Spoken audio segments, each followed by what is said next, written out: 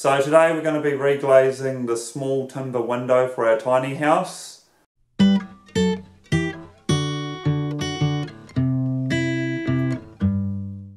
So with this window, we just had one broken pane just here. All the others are fine. The putty's in pretty good nick, so we're just going to leave those.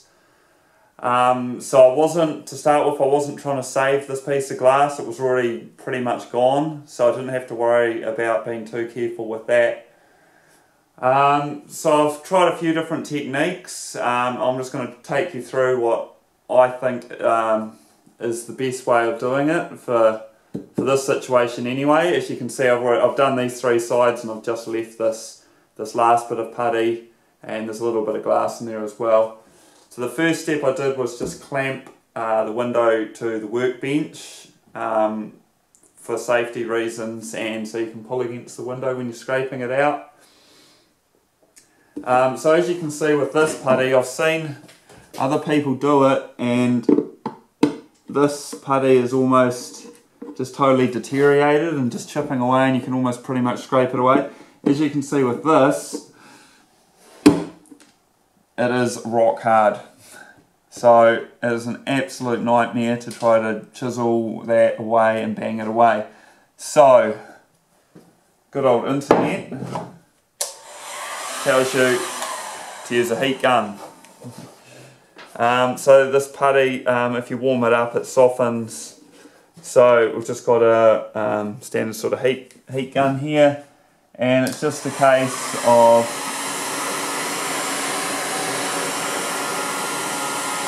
just applying the heat to the area that you want to heat up, and just sort of keep it moving.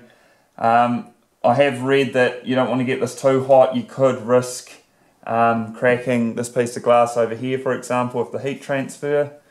So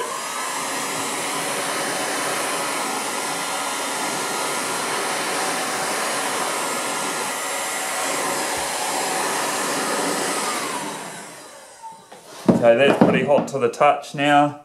So I found if you get a sharp chisel, and see now how that's just sort of coming out a lot better, getting that pretty close to the timber and just sliding down carefully.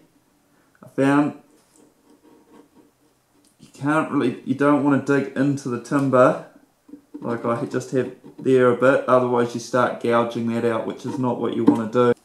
Now once you've done that first path, you've pierced the putty, so heating it sort of seems to work a bit better now.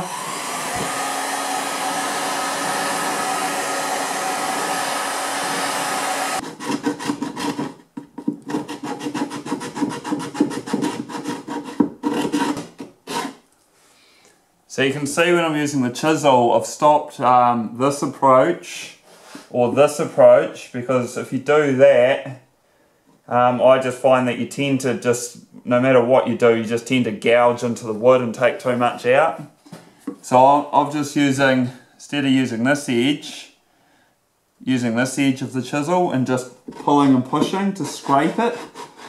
So then that way you slowly eat away at it and you get a nice smooth finish down to the wood.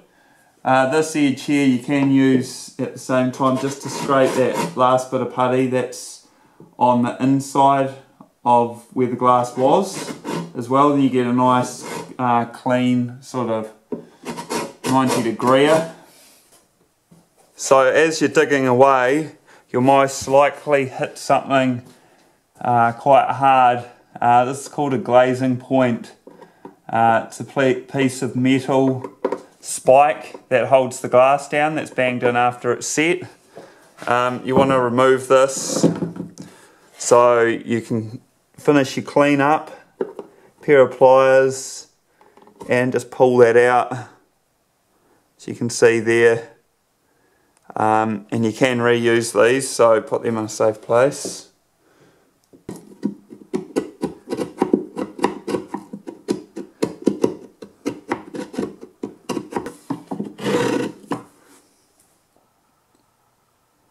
So there you have it, all cleaned up, ready to apply a new pane of glass. So So next step now is to prime the exposed timber. Looking this up, there's a bit of contention whether to prime it or not, whether to use oil base, whether to use linseed. It's all up for debate. This glazing compound that I'm using does specify that all bare timber should be primed. So I'm going to prime it. It seems to make sense to seal the timber up. And we'll see how long it lasts, and if it doesn't work we can try another method.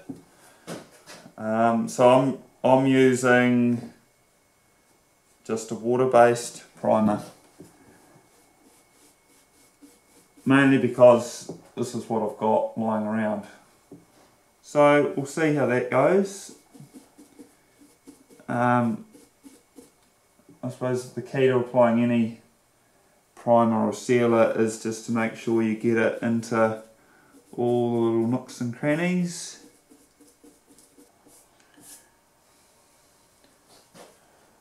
So there you have it, all primed up, ready to go. Let that dry overnight.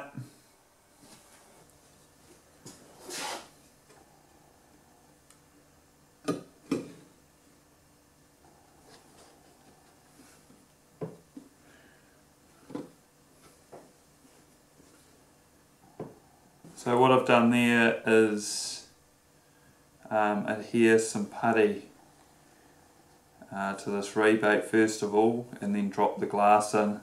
So now you can see through the glass is a nice seal.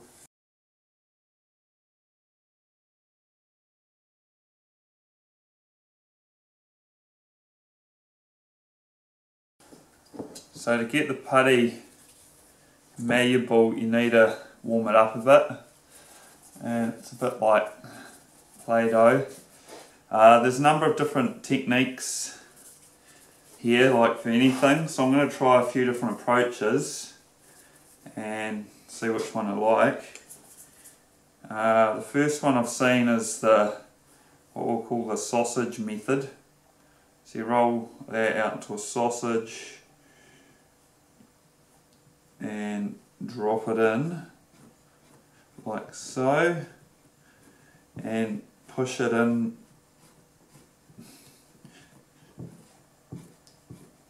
with your fingers and hands. Get a pretty stiff putty knife. I'm hoping this is going to be stiff enough. We'll see how we go. Now you want to sort of, obviously I've already got some angles to go by here, so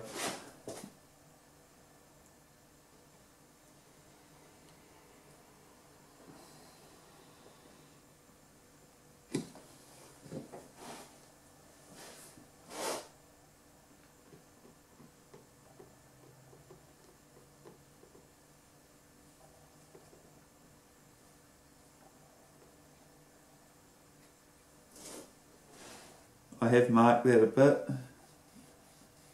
You can just get your finger in there and tidy that up a bit. Right, we'll try another method. See, this is the first time for me doing all these methods, so if it looks a bit unco, probably is. Right, now I've seen the guy feed it in as he went along like this. I think the idea is to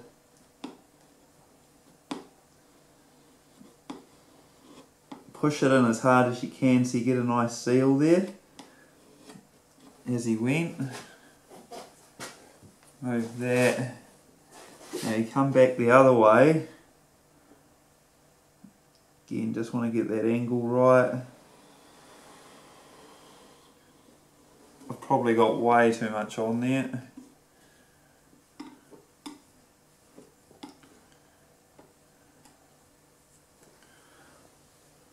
It's all good, it's pretty tidy. Here's another method I've seen. By applying it and pushing it in with your knife like that.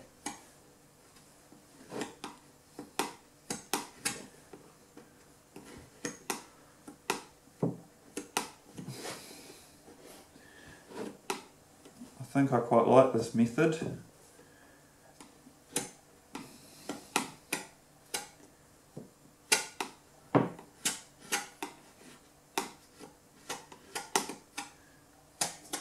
The key here is not to overwork it. Again, I've probably got way too much on.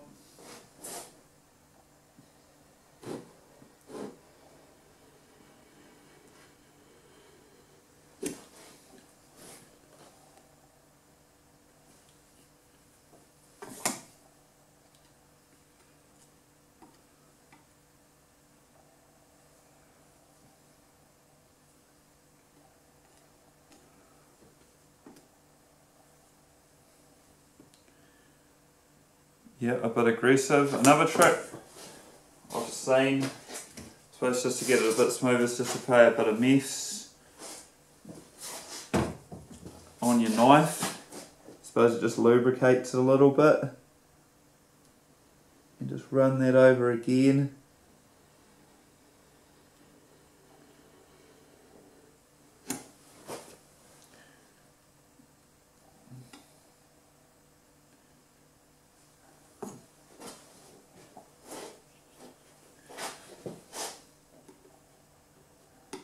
We haven't quite got enough in this corner, so just try to tidy that up a bit.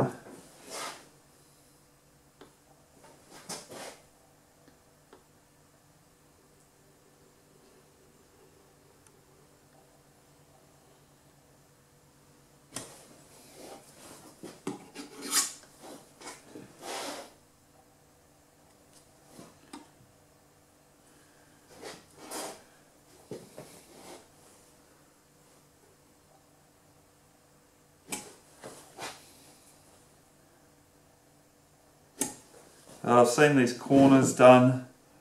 What I'm just doing now, place the knife and just pull it out pretty fast. It does seem to give you a pretty good result. Go a bit slower might be key. And then you can get your finger in there a bit and just tidy it up. Before we get too crazy, I'll bang some putty in this corner. Yeah, I'll just try, instead of using my hands, I'll just use the knife to do everything on this one.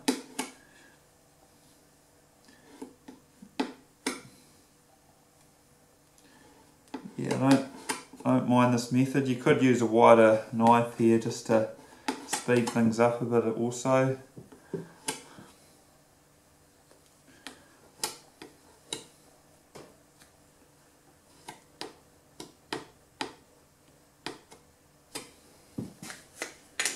I have done this once before, back in my university days, when I had to repair our front door through the night before, having to hammer it in, being in a right state. To this day I still can't remember doing that, but I knew I'd done it in the morning.